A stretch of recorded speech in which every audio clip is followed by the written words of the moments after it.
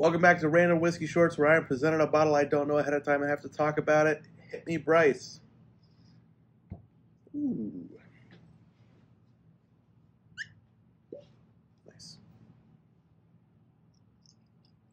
This is McConnell's Irish Whiskey out of Belfast, Ireland. This is a blended Irish whiskey. It's a pretty new release from J.J. McConnell. It is an old name that they have brought back. So this is sourced, but I believe they're going to try and start a new distillery, or they already have. I can't quite remember. Pretty standard Irish blend. This is going to be single malt with single grain, leaning more towards Bushmills than Jameson. Sweet, honey. I will say it has a pretty good malt flavor there. Pretty solid pour, usually around $30. Slanja.